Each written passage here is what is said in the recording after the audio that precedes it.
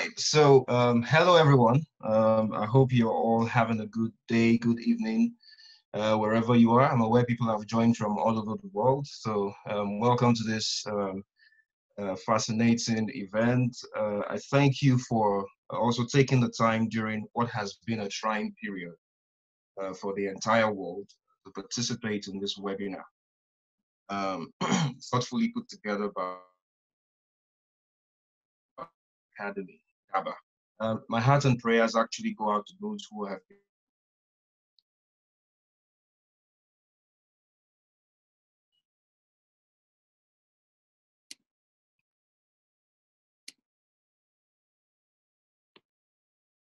I'm hoping and praying that, in the middle of this adversity, that you're surrounded by, the warm embrace of your loved ones. I also want to thank Chris, Daba founder, for this fantastic opportunity to shine a ray of hope amid, what has been a dark storm uh, for for many, and to share my thoughts on how we can lead through this crisis, particularly from a self-leadership standpoint. I love the words of Aldous Huxley. She says,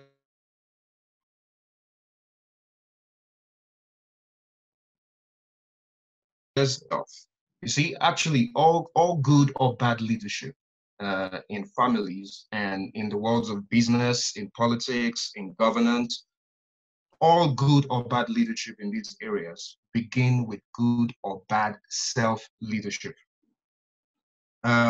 If leadership is influence, then what you do personally will have a direct impact on the people within your sphere of influence who look up to you for direction.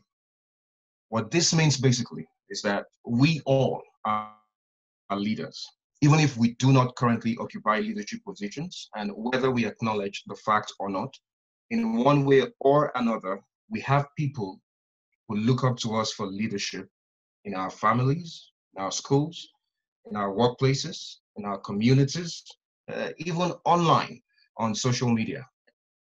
So what we do personally and how we approach this crisis can have a significant impact on these people who look up to us.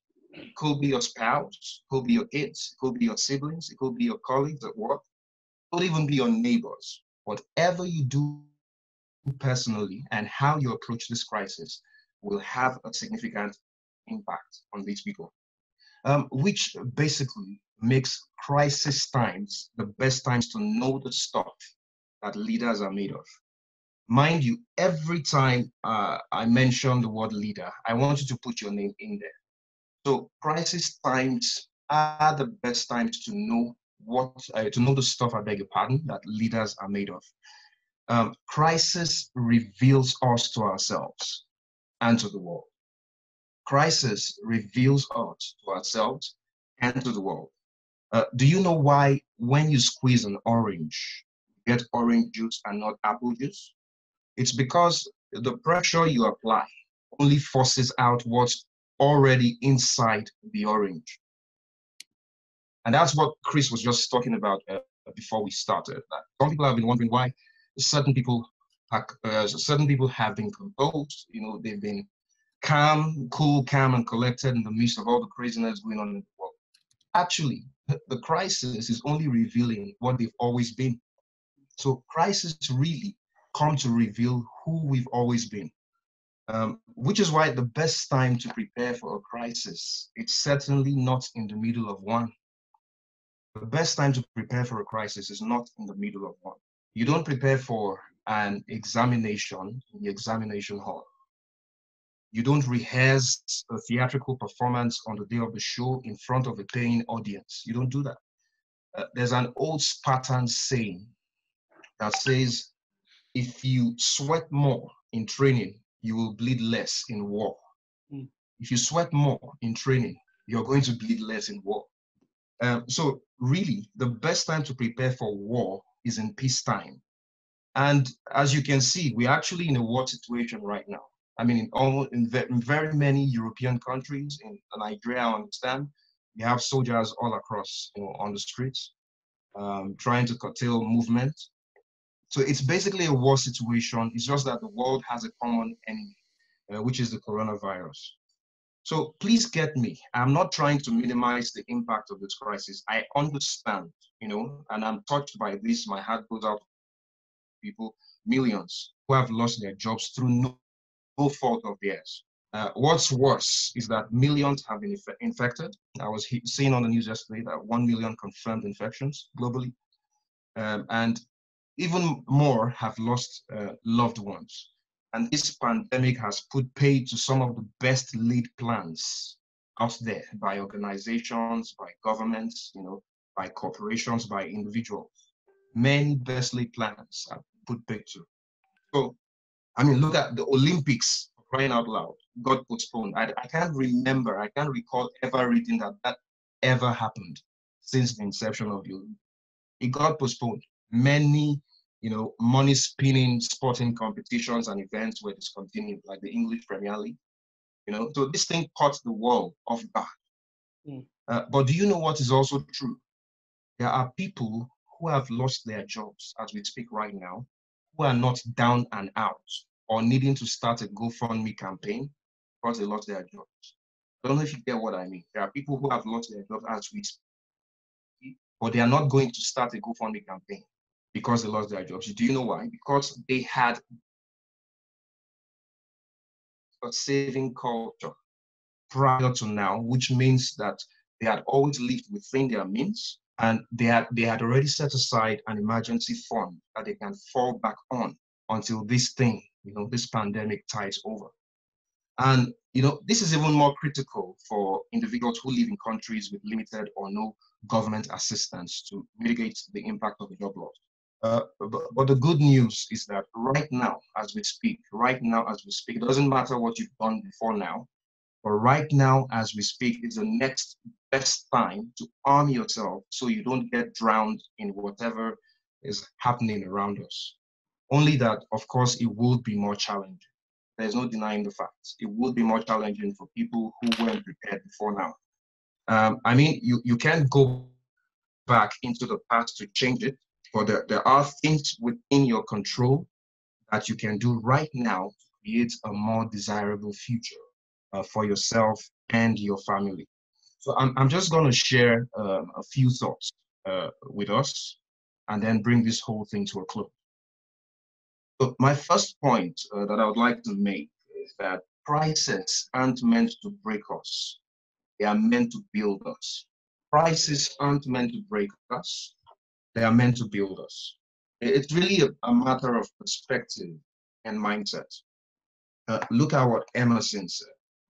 Emerson said, to different minds,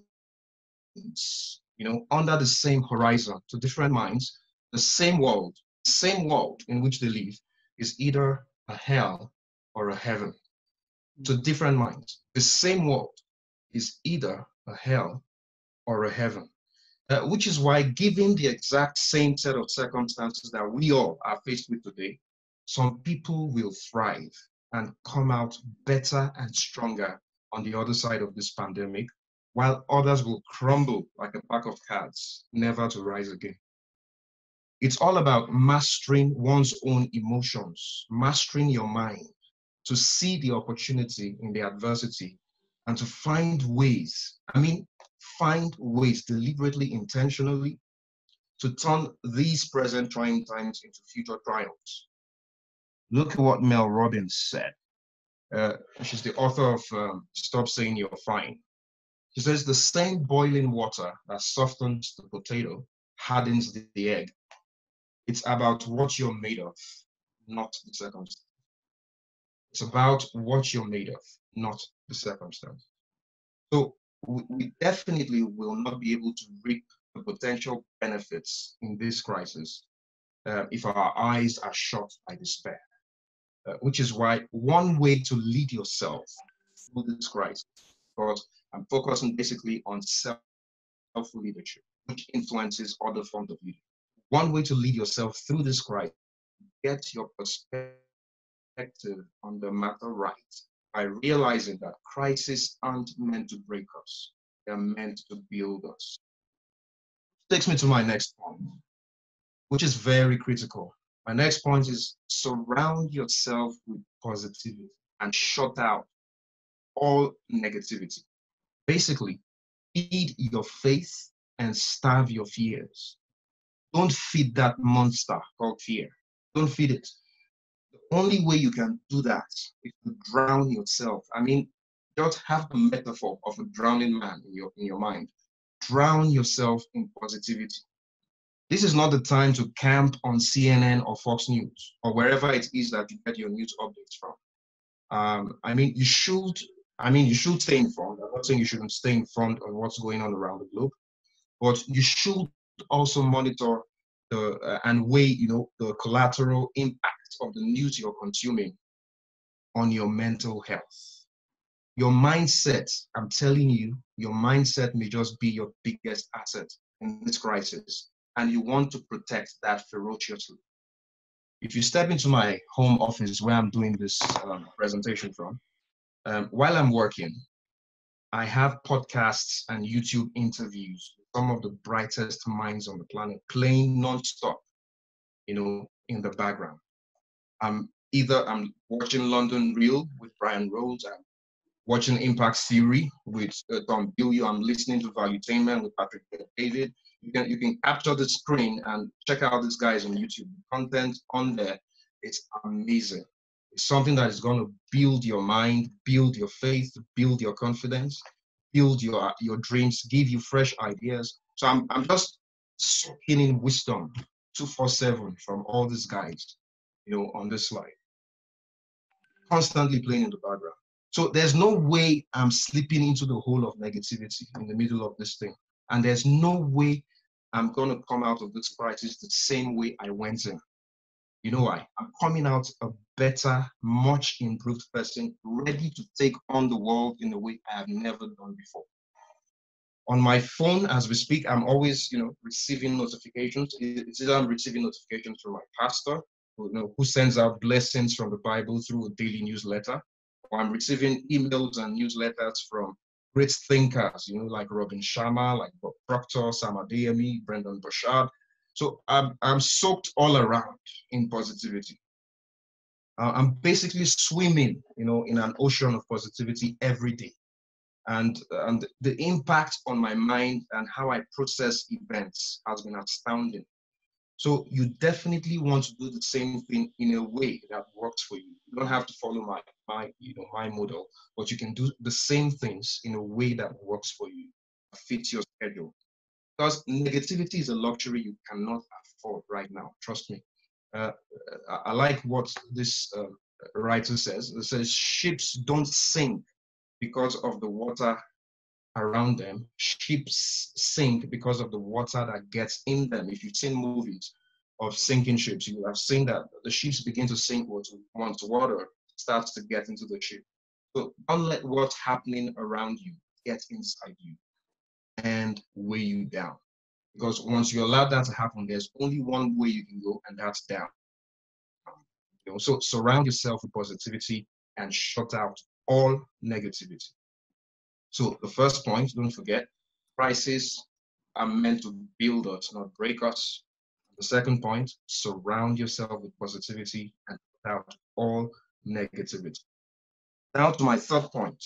I'm still talking about how to lead yourself through this crisis. And my third point is post-COVID-19 normal will be vastly different from pre-COVID-19 normal. I don't know if you understand that. Post-COVID-19 normal is going to be vastly different from pre-COVID-19 normal. If you've been paying attention, a lot of leading thinkers from different fields and a lot of news analysts have been saying that this pandemic has changed the world we knew forever. Newsflash, the world is never going back to what we knew 3 or 4 weeks ago. I mean, just as recently as 3 or 4 weeks ago. Now, it may get better for some or for many. It might even get worse for some, but it definitely will not be the same by the time we're done with this. True. So, given the significant disruptions to business and normal life that we have witnessed, it's unprecedented. telling you, forget the influenza outbreaks that killed 50 million and all of that. It wasn't, the world was not as globalized as it is now. And the impact, the economic impact is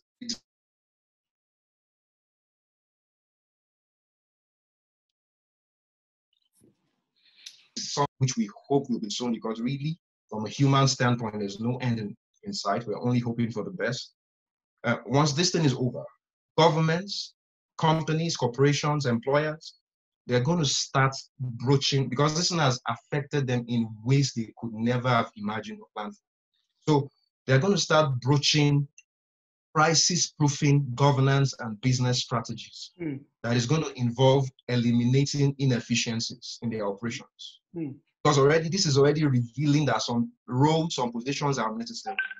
You understand? So they're going to start broaching crisis proofing governance and business strategies that will involve eliminating inefficiencies in their operations, optimizing their processes for greater productivity, even in the event of a crisis, and exploring ways to do more with less. That's what we're going to start witnessing once this thing is over. What that means is that many positions that you see today, many roles, will become surplus to requirements and will be retired even faster than we initially thought. And then a whole new range of skills will be in high demand. Of course, there are some traditional skills that will continue to be in high demand. I saw a quote from a friend on Facebook just before I came on.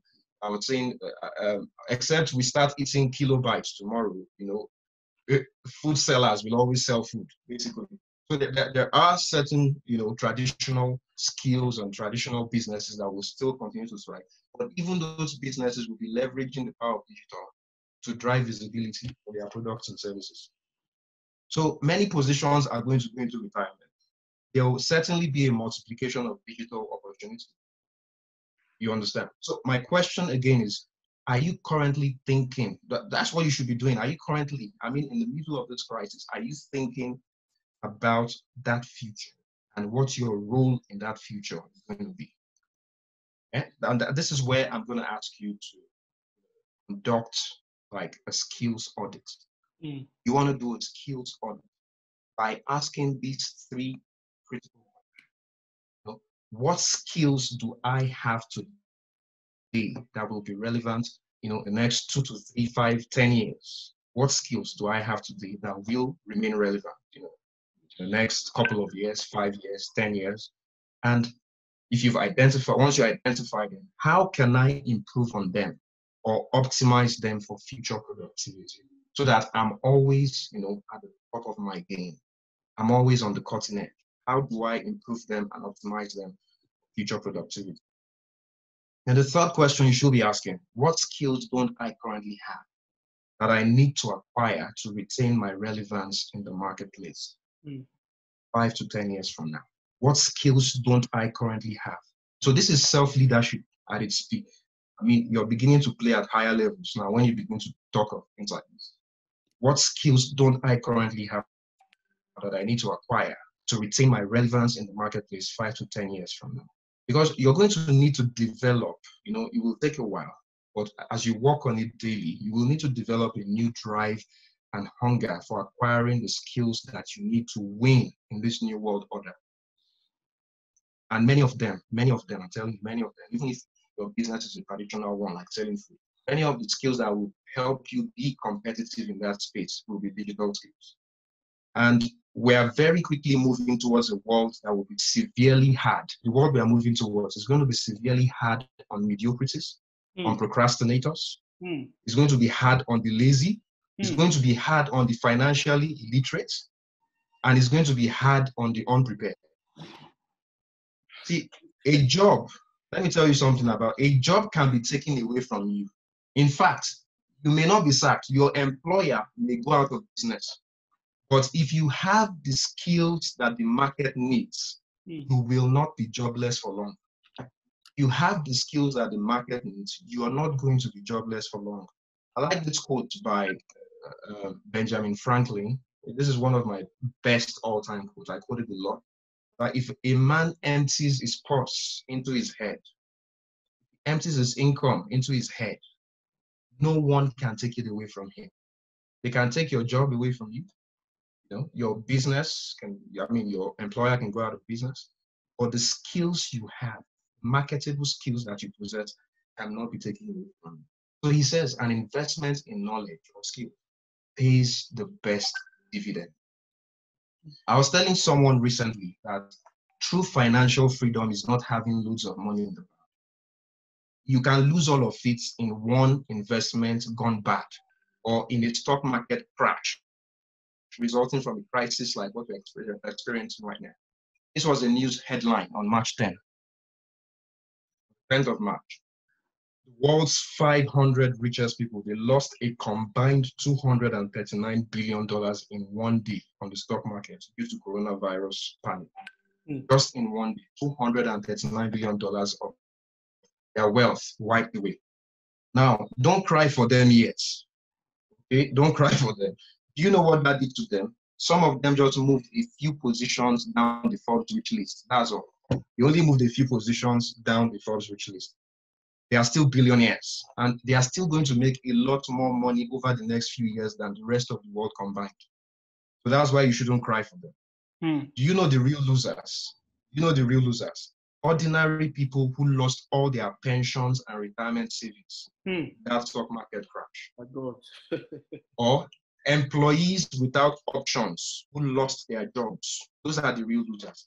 And do you know why they lost? They didn't lose. I'm telling you, so they are not losers because they lost their jobs or their money. That's not why they lost. They lost because they have no options. They have nothing to fall back on. They probably have to live on welfare for a long time. That is why they lost, not because they lost their jobs. No people who lose their jobs, and I'm telling you, you can't tell that they lost their jobs. You know why? Because it is a guarantee that in a week or two, I mean, employers are already trying to poach them. I'm telling you. So it's not because you lost your job or your money that you lost. It's because you lost because you don't have options.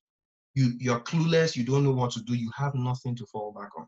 So by my own definition, this is my hello.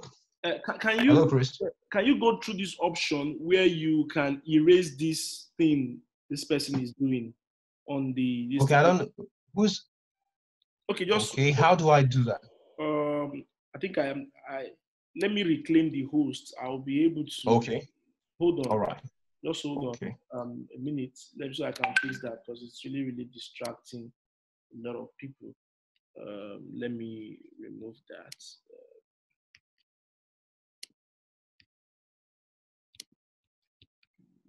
Okay. See how do I do this?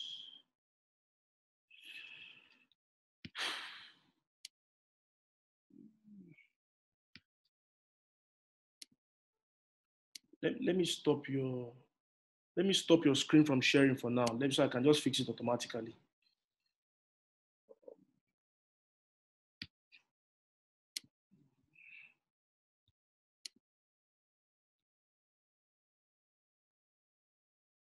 Okay.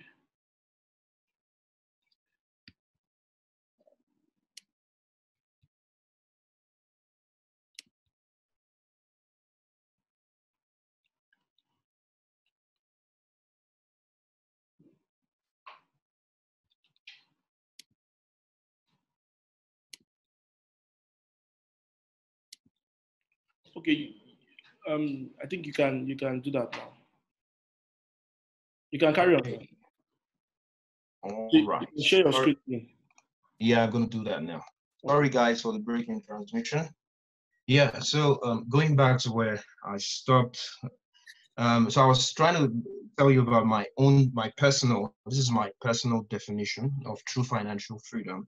It is having timeless, that means enduring regardless of whatever changes happen. Those skills are enduring. So these are timeless and profitable knowledge, skills, or expertise that ensure that you're always earning and able to multiply income. That's my definition of true financial freedom. It doesn't matter if you lose your job or you lose your money. If you have profitable and timeless knowledge, skills, or expertise that ensure you're always, if you have possession of this skill expertise or knowledge, you will always be earning and multiplying income. It's inevitable. And one of those timeless skills is the capacity for continuous learning. The capacity for continuous learning, critical in this age, which means you're constantly able to update your knowledge and skills to anticipate and meet market demands. Constantly updating your knowledge and skills to anticipate. You're not waiting for things to change, you're actually anticipating and then able to meet whatever market demands. Then, a second timeless skill, financial literacy. Financial literacy, and I'm not talking about some basic knowledge about money savings and things like that. No, I'm talking about knowing how to make money. That's one. Knowing how to keep, grow, and multiply money. That's two. Knowing how to invest money. That's three. Knowing where to invest money. That's four. And knowing when to invest money. That's five. So these are not, as you may know, that these are not topics that ordinarily interest the average person. But it's also the reason why very few have financial freedom in the world today. So my third point, again, is that what are you doing now to prepare yourself for post-COVID-19 normal? Very critical question. Which takes me to my fourth point. My fourth point links up 1 to 3. So once you've done steps 1 to 3, in other words, you've changed your perspective about adversity and you now view it as an opportunity for growth. You work on building a positive mindset, and then you begin to take steps to prepare yourself for the future by conducting a skills audit and asking yourself questions that open you up to new possibilities. Once you do those three things, your mind immediately it becomes a fruitful ground for fresh ideas to blossom. Once you get your mind right, you put it in that state of positivity, you see adversity as an opportunity for growth, you begin to work on building a positive mindset, and then you're taking steps to prepare yourself for the future. Your mind ground for fresh ideas to blossom. Now, what you want to do in that state, write down every idea. And I mean every idea that comes to your mind. As you take these steps, ideas will come. It's inevitable. What you want to do, document your ideas. Write down, if you see my book, my idea book, oh my God. Sometimes I'm sleeping in the room, I just jump up and I run to the office and I quickly write stuff down. I go back to the room. In fact, sometimes I don't like to keep my phone beside me when I'm sleeping. Sometimes I carry the phone. I'm forced to carry the phone so I can quickly jot down because the ideas have just been flowing. So write down those ideas. That's just one part. The next thing you want to do is begin to take immediate steps or actions to execute on one or two of those ideas that most interest you. Don't delay.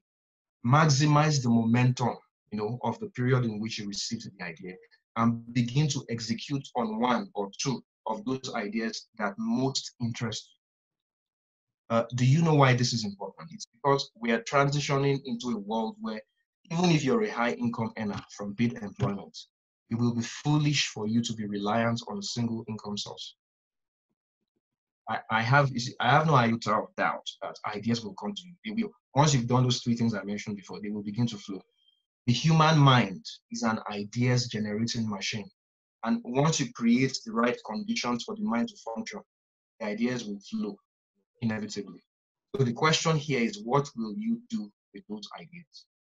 Will you continue to talk yourself out of your potential greatness by stating 1,001 reasons why your ideas cannot materialize? Or will you take a bet on yourself for once? Take a bet on yourself, risk failure, and act on your ideas. Ideas are how you take control of your life.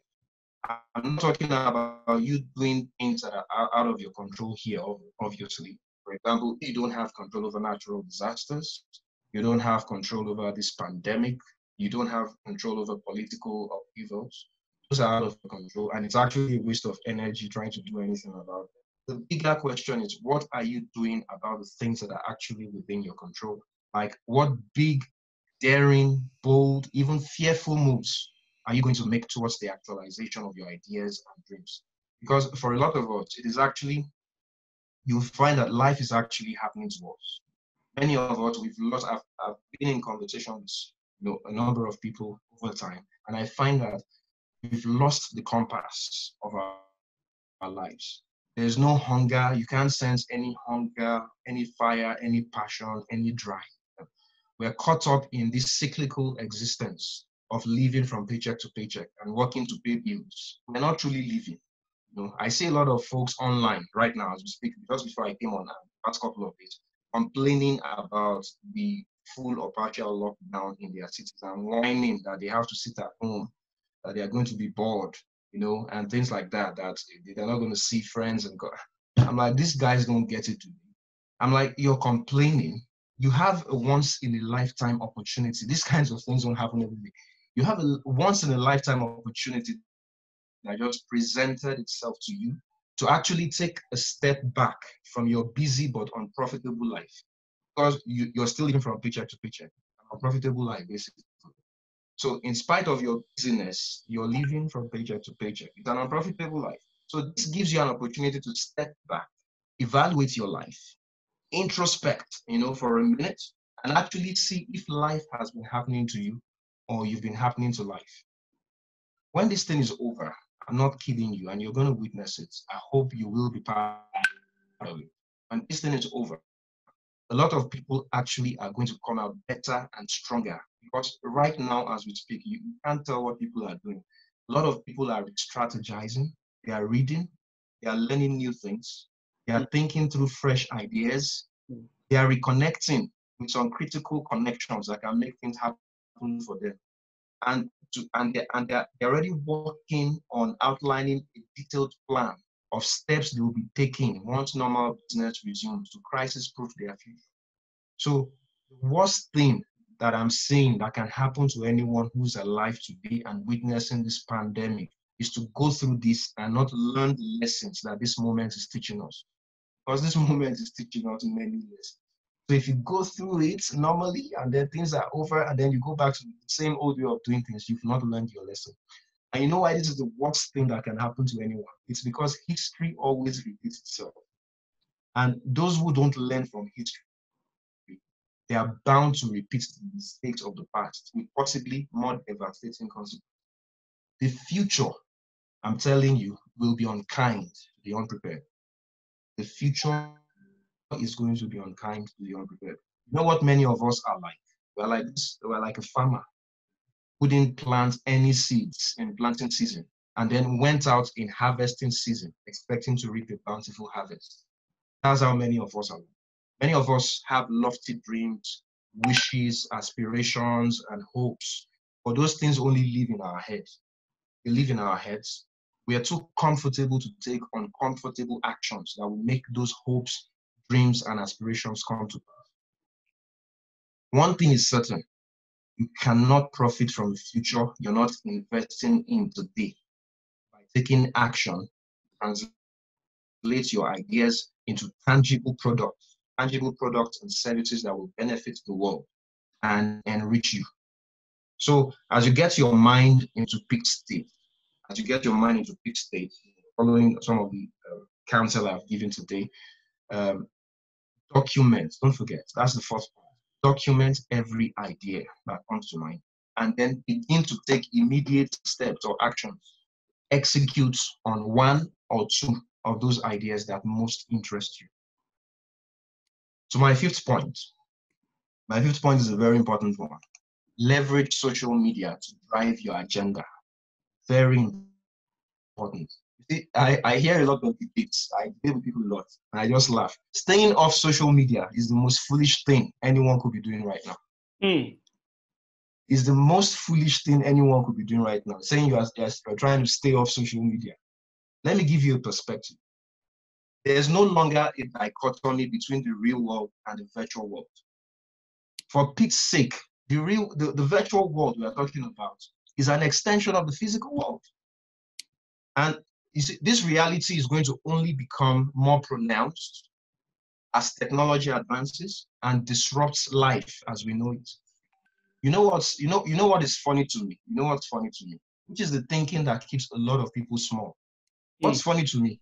Companies and organizations that people work for, that you and I work for, many people work for, they are dedicating huge budgets to social media advertising and marketing. And they are strategically creating a presence for themselves online in order to drive visibility and profitability for their business. Then you that is working for the company, you're saying you want to stay on social media in the 21st century. See, what you're doing is you're sabotaging yourself. That is your gateway to the future you've always imagined. It's free marketing, basically. Free marketing for your ideas, for your business, for your creativity. I'll tell you a story, very interesting story. Many of us probably know who this is. This is Kylie Jenner from the Kardashians. Have you read her story? She leveraged social media to market a range of cosmetic products, Kylie Cosmetics, I think it's called, and she made $300 million in revenues in less than 2 years. This is one person leveraging social media to drive revenue for her products. Do you know how long it took major beauty conglomerate like L'Oreal that has over 86,000 employees today? Do you know how long it took them to make the same amount? 50 years. It took L'Oreal almost 50 years to make the same amount that this lady made in less than 2 years as a single individual with just 12 employees. The fact that you're still having conversations around if you should be on social media or not shows you still don't get the memo. The question isn't if you should be on social media. The question is, what are you doing on social media? Yes, how are you using social media to advance your vision and your mission? That thing in your hand is power. It's your meal ticket. Trust me. Let me give you a personal example. I'm a writer, as Chris said at the beginning, and I'm active on Facebook. I have a decent following on the platform. So I try to put out content every day, and I get feedbacks, I get reactions, I get engagements. Now, someone I have never met before, we have never had a conversation online. He hits me up inbox. Oh boy, I love the way you write. I need you to, it is you I want to ghostwrite my book. And then, I sent him a contract, agreed a contract of thousands of dollars in ghostwriting agreement in the middle of this same crisis, So where people are losing money, some people are actually gaining money, leveraging social media.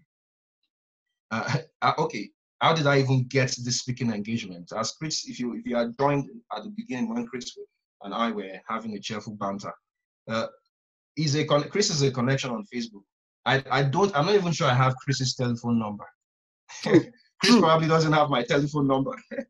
But he reads the content I post on Facebook, every day. He likes, he engages, he shares, and then he hits me up inbox and says, my community on Daba and the world, they need to hear this wisdom you put out on Facebook every day.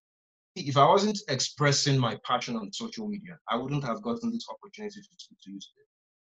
And as you can see, even with this webinar, we're in different places all over the world.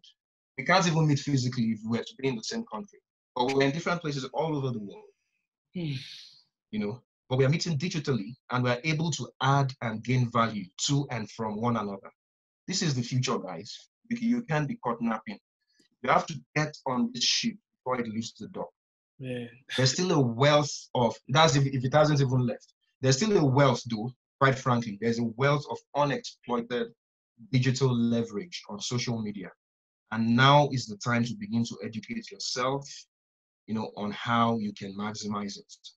The chairman of one of America's biggest broadcasters, I think it's Comcast or on NBC Universal, was lamenting recently on the impact that YouTube content providers are having on mainstream broadcasting companies. Because more and more people are subscribing to YouTube Premium and choosing to stream content on YouTube, which gives them greater control over their content choices. And many are abandoning cable television. And of course, advertisers are also diverting their ad spend, to social media platforms. It's a major deal. I was watching CNBC's Make Money, I think it's called. something like that recently. This is what I saw. This is what they were interviewing this guy, Graham Stefan. He's a YouTube content creator. He speaks on things like real estate and stuff because he works in real estate. Look at his monthly income, mostly generated via YouTube. This is monthly, not annual. Mostly generated via YouTube channels. He works as a real estate agent. Just look at his real estate commissions, $8,572. You see his real estate commission, but look at how much he's making from his YouTube channels in a month, upwards of $80-something thousand. 200 and something $1,000 on YouTube. In Canada, something funny happened last year. This is DAZN. Some of you might probably know DAZN. DAZN is a new streaming service, just 5 years old. It outbidded traditional heavyweights in Canada like TSN and Sportsnet, secured the broadcasting rights for major sporting competitions like the English Premier League in Canada. So you can't watch the English Premier League on 40-year-old heavyweights broadcasters like TSN and Sportsnet. You have to download an app, DAZN, and pay something. It's just something small monthly to watch the English Premier League in Canada. That's to show you the power of digital. Look at Disney. Disney recently launched its streaming service, and it was valued at $108 billion in just 2 months. Now, you could argue that they already had a brand name and they had brand assets that they leverage. But the value of their streaming service in just 2 months, it reflects something. It reflects the digital potential that they had left untapped for so long. It took Netflix to wake them up to the reality. And now, look, they launched it in 2 months. It's worth over $100 billion. So you definitely want to be leveraging social media to drive your agenda. So that brings me to my conclusion of this meeting. A year from today, every one of us here listening should be able to answer the question I'm about to ask. I meet you a year from today, and I ask you, if this thing were to happen again, say in 2 years, it might not be an influenza outbreak, it might be a bioterror attack, it might be anything, but something like this history always repeats itself. Something like this will happen again.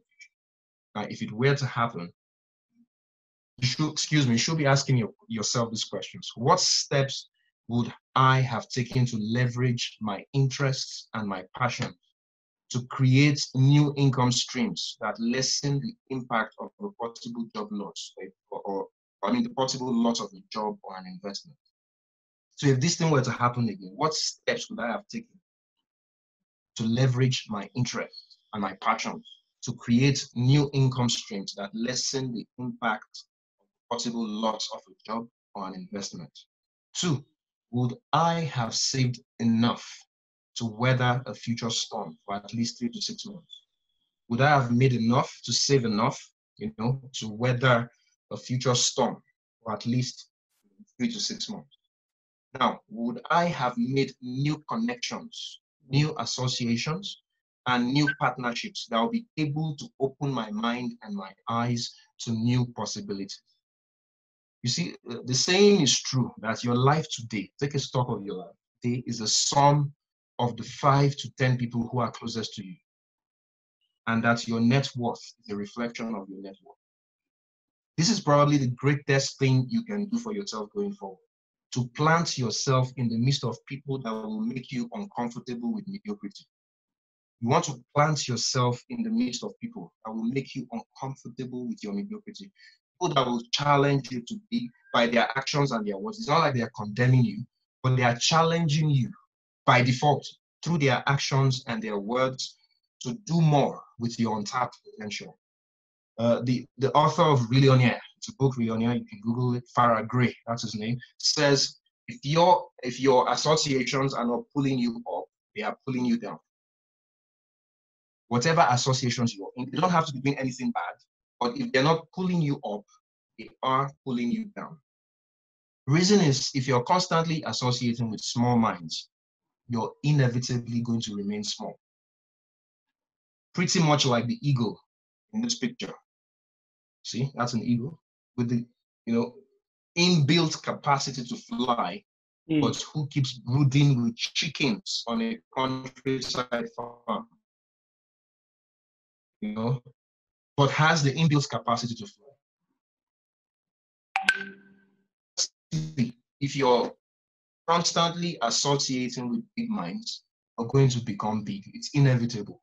Your mindset, there will be a shift in your mindset and your outlook on life. If you can become guilty by association, I'm telling you, you can become great by association. You need to do a value audit. Call it a value audit of your core relationships. Obviously, I'm not talking about your family.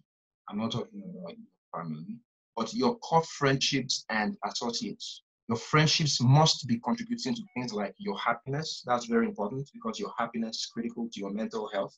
So your friendships must be contributing to your happiness. They must be contributing to your physical and mental well-being. And very importantly, you must have friends that are contributing one way or another to your financial prosperity. Not just friends who want to share a beer or party all the time, but friends who share with you valuable information, share with you valuable resources, they share with you valuable opportunities that will take you in the direction of your dream. So do a value audit of the 5, 10 closest associates. This is important because it's much easier to chase your dreams when you're in the circle of people or friends who are chasing theirs. It's much easier. If you find a tribe, find yourself in a tribe of people who are chasing their dreams, it's much easier for you to catch the fire, to catch the passion, to chase yours. I leave you with these 5 charges. Uncomfortable decisions. Are you going to be making uncomfortable decisions going forward to save no matter what? To save no matter how little. To cut down on things like eating. I mean, this period that shows that the things we thought we couldn't do without, we can actually do without. So cut down on eating out. Are you going to defer your vacation abroad so you can holiday locally within your country or within your city and invest the money you would have spent on vacation on your idea? Are you going to cut back on some excesses in your life for a year, for 2, to focus on investing yourself, your time, your energy, your resources in your dreams? Uncomfortable decisions. Are you going to take uncomfortable actions? Like, are you going to read more? Are you going to learn more? Are you going to work on your dreams even when you don't feel like it? Because some people have the erroneous belief that people like Messi or Kobe Bryant when he was alive or LeBron James today are always motivated. People think they are always in the mood. That nothing could be further from the truth. There will be times that great writers, great directors, great producers are not in the mood to do the thing they love doing, but they will do it regardless. That is professionalism. So are you going to work on your dreams even when you don't feel like it? Are you going to develop viable skills that align with your areas of interest? Are you going to leverage your interest, develop viable skills that align with that passion and that interest? Uncomfortable actions. 3, uncomfortable conversations. Are you going to welcome critical feedback? If you're in a group of people that are always praising you for your brilliance, for your this, for that, you're doing yourself a great disservice. I'm telling you, you want to get in a group of people that will give you critical feedback, not destructive criticism, obviously, but constructive criticism. Because you learn more and you grow more from constructive criticism than you do from praise. So you must be ready to have uncomfortable conversations around your skills, around what you're doing, around your future. Be ready to have that. You need to surround yourself with guys who will engage you in comfortable conversations. 4, are you ready to plant yourself in uncomfortable associations? Very key. This is probably the most important thing we're going to do this year. Because once you get this right, the other things will probably begin. It's infectious. So are you going to get yourself? I like a Bible quote. The Bible quote from the wisest man who ever lived in Solomon. It says, "He who walks with the wise will grow wise. It's inevitable. Become better by association with people that are better than you. Inevitable. It will rub off on you. It's the same way bad communication corrupts the character. Associate with bad people, they will drag you down. Basically the same philosophy or ethos behind these things.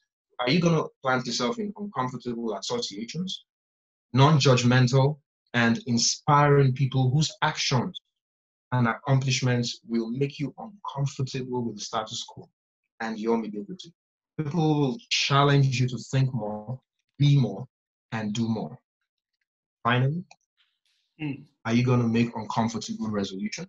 These things are uncomfortable, I tell you, because you prefer to watch. Nobody. I watch Netflix. I'm not saying you shouldn't watch Netflix. Netflix and chill sometimes, but I don't spend hours anymore. I've done it in the past. I've woken up from my slumber. I don't do that anymore. Binge watch a whole series for a whole day. Oh my God, what precious waste of precious time. Are you going to make an uncomfortable resolution to choose to binge listen to podcasts and audiobooks instead of binge watching Netflix? These are uncomfortable things, but there are things you will need to get into, uncomfortable action that will get you to your desired destiny. And finally, I leave you with this piece of inspiration. Now, this is a slide of successful companies. I'm sure you probably know them. Some of them you can't do without it. These guys, do you know when they were founded? They were founded in the wake of the 2008 financial crisis to show you that something powerful and enduring can actually emerge from the ashes of adversity. In the wake of one of the greatest financial depressions in the history of mankind, these guys emerged. Guys that you can actually do without. So these guys are examples or proof points of the triumph of the human spirit in the face of crisis. Keep winning. I love you. I'm in support of you. Thank you very much. Thank you, Chris. Oh, I wish there's a way we could do a round of applause. This is mind-blowing for me. Can we just, in the comment section, type, thank you, Bamidele Salako, thank you. I'm seeing the feedback. Guys, I want to see the feedback.